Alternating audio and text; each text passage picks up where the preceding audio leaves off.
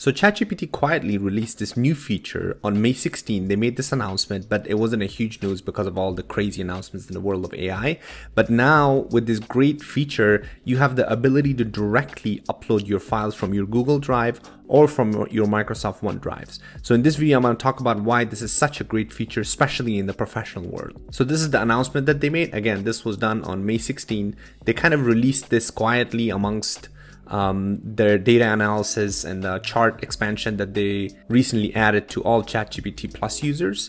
Again, this is available in ChatGPT 4.0 and then also in ChatGPT 4. So this just got rolled out to different accounts the past few days. Mine, I just saw this notice today.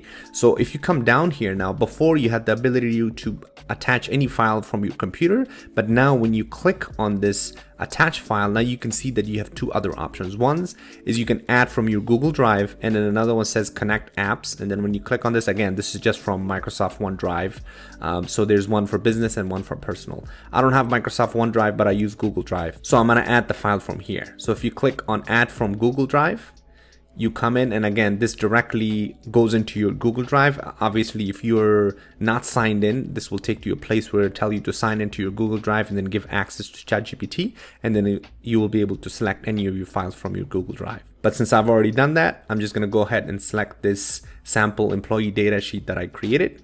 So I'm going to double click on that, and there you go. So now it directly got attached to it. The great thing about the ability to attach a file directly from your Google Drive in the professional environment, this comes extremely handy because now it removes the headache of you going to your drive and downloading the file and then attaching it to ChatGPT. The ability to directly attach a file from your Google Drive in the professional environment has huge advantages, because in that particular Google document, whether it's a Google document or Google Excel file, and obviously it supports different file types like Google Sheet, Google Doc, and all sorts of other formats. But let's say, for example, for a Google Sheet, right? So let's say you have several members of your team that are collaborating in the same Google Doc and creating updates. Now, the great thing is you don't have to go each time an update is made by a team member and download the file and then come to ChatGPT and attach it. So now the easy thing is you can just essentially access your Google Drive from your ChatGPT directly, which again removes a huge headache here. So now for this employee data, I have this, again, just sample file where I just have some employee names and information about that employee, like their name, their position, and their tenure at the company, and then a few other pieces of information. So let's go ahead and test it out and then see what you can do with these interactions, because I thought it was really helpful that they provided a few more updates when it comes to interacting with these documents that are attached via your Google Drive or Microsoft OneDrive. All right, so now that I've attached this file from my Google Drive, let's go ahead and interact with this. So I'm just going to click send.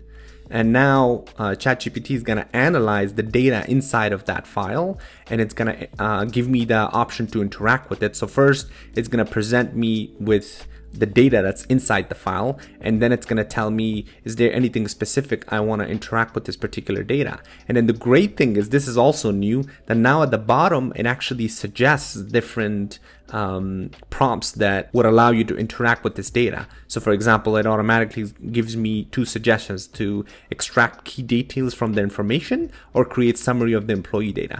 Again, the information right now in this data, as you can see here, and then also here as well, the information column is kind of like lumped together. It's not really separated into like age, position. It's kind of all lumped together into this one column. So what I can do is, now that it's suggested here, let me go back to ChatGPT.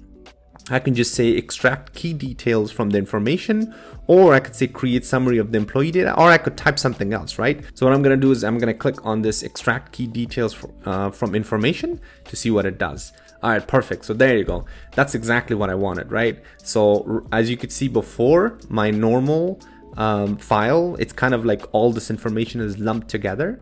But now on this response that it generated, it actually gave me this great table with several columns. So now it analyzed the data inside my information column where it was all lumped together, and now it created these great columns, one for age, one for position, tenure, and department. So as you can see, it's really powerful as far as the ability for it to really interact with the granular details of the data inside your file. And again, it's going to keep suggesting new prompts for you. So another prompt that it suggested: generate a summary report with key metrics, create visual charts of the employee data. Again, that's great because now I can even use this to create a chart. So I'm just going to click on create visual charts and see what it comes up with. All right, so there you go. So now I have a chart here that it generated based on this data. And again, you can always interact with it and try to figure out if you want the information to be presented in a different way, then you can certainly do that. But you can see that it's now very powerful because it has access to all these great details from within that file that you could use as a collaboration file amongst your colleagues, or even if you're working with your own team members. This is a great addition to your collaboration tool. And then another huge advantage of this feature is that now you also have the security of Google Drive or Microsoft OneDrive, because obviously these are all cloud-based systems.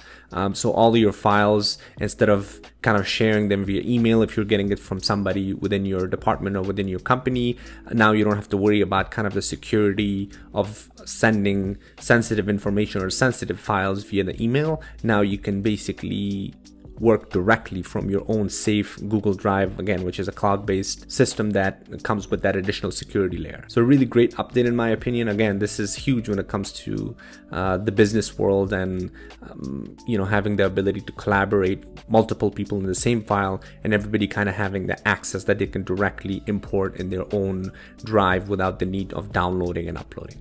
Hope you guys find this helpful. See you on the next one.